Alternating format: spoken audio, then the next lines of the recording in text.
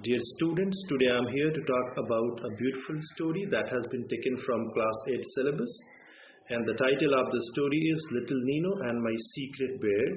The story has been composed by Mr. Abid Surati, who is a well-known writer, painter and cartoonist. He lives in Mumbai and he has set up an NGO called Drop Dead. That NGO supports a movement on saving water. And being disturbed by the leakage of water at people's homes, Mr. Surti decided to provide them with repair services with the help of a volunteering plumber. And till 2013, he had been able to save more than 5.5 million liters of water. Later on, with the prize money he received from Sahitya Sansthan for his contribution to Hindi literature, he set up that NGO. Mr. Surti has received many awards, honors and accolades for his great work, for his service to humanity. In this beautiful story called Little Nino and My Secret Bear, Mr. Surati talks about his little grandson Nino, who is just a 6-year-old child. But that 6-year-old child is much ahead of children of his age or even adults in maturity and understanding. Electronic devices, airplanes, elevators, vehicles, computers and Indian trains are his favorite subjects, and he keeps gathering information about them either from books or from search engines like Google. He calls his grandfather DJ, which stands for Dadaji. Once, while going to Delhi on a holiday and boarding the Rajdhani Express, Nino gets a chance to go to the cabin of the motorman, and he peeps into it. When the motorman finds him peeping into his cabin, he takes Nino inside and tries to explain things given on the console. Nino surprises him with his questions like whether that Rajdhani Express was being pulled by the WAP-5 or WAP-7 engine. He later wants to know whether they used which engine they used to pull the Duranto. Even his grandpa is surprised or amazed at such questions or such curiosity about things. Later in the story, we find that there is a drought-like situation in the country. Because of no rain, birds and animals are facing death, and the narrator, who is also a water warrior, is worried about it. So he wants to educate Nino about the whole affair, and he's just planning how to start talking to Nino and how to tell him about saving water or harvesting rainwater.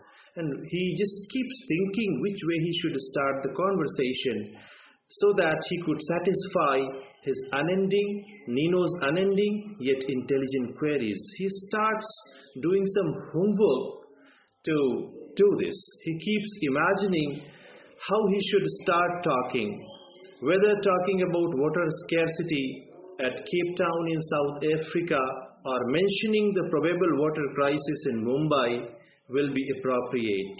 But he finds that all these ways could hardly be able to engage Nino.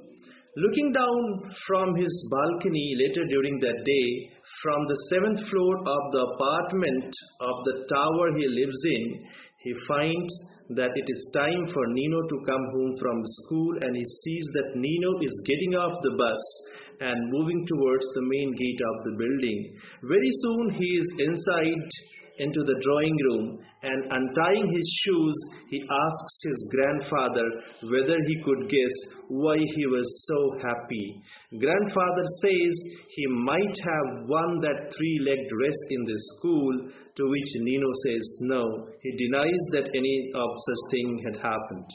So Mr. Abid Surati, the grandfather, he guesses that might be one of Nino's paintings would have been chosen to be put upon the wall of the classroom, and this time Nino says that he was very close to the real answer and informs him that one of his essays that he wrote on how children can save water, it was given gold star, and further he was asked to read that essay out to the class. So he was very, very happy. Now, Mr. Abid Suruti, the grandfather, he is keen to know what he had written in that essay, because that was the topic he wanted to talk of to him. So Nino tells that kids could play a major role in saving precious drops of water by closing the taps if left open.